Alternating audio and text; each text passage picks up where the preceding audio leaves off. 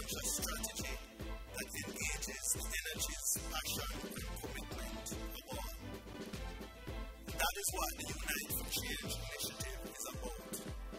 We're really inviting every citizen to come together to make his or her community safer. I would just love to see Jamaica turn the corner in this and allow the rest of the Caribbean and America to follow.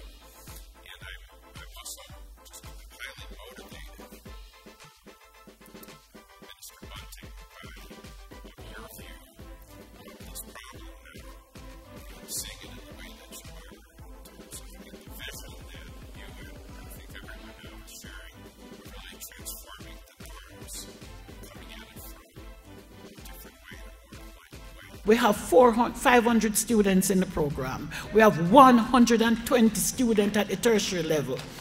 And the other 400 are in high school.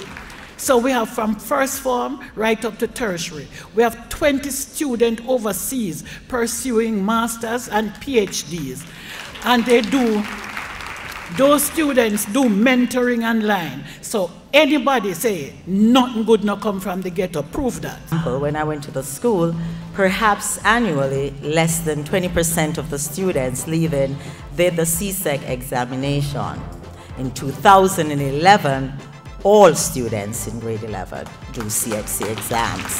What we want to share with you today are some persons who have had very interesting experiences, because while you know these statistics, we sometimes only hear of the bad things. But in Jamaica, we actually have some very, very good things happening. Started to have friends in the community, and this bring about my downfall when I was held by the police and charged for murder, sentenced to young by my neck. I spent 14 years, and there to see sunlight for 5 minutes each day for 14 years. Overall, I spent 24 years behind prison bar. Now, while in prison, I self-taught myself to become educated to the level where I am. I am even a full-fledged designer, tailor now, that I have learned while incarcerated.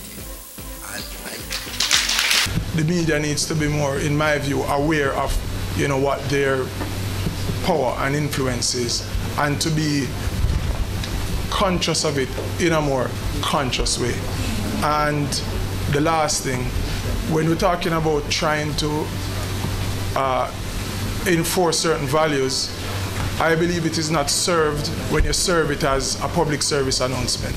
You tune out the people you need to reach when it comes across as a public service announcement.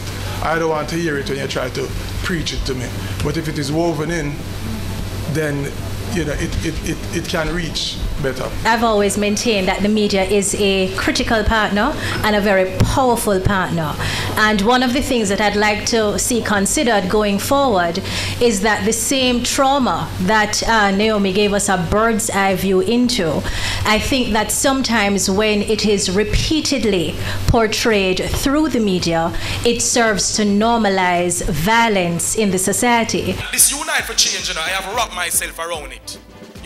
In terms of trying to overstand it, trying to become one with it. Because I am not going to say Unite for Change if I don't understand it. And I've taken this Unite for Change to be a move from the Ministry of Security in a close proximity with justice and all the other stakeholders to say, yes, when the security ministry step out on something like this, it is really them saying, it's not a forced thing. We are reaching out to the hearts of the people. Please join with us and make a move forward.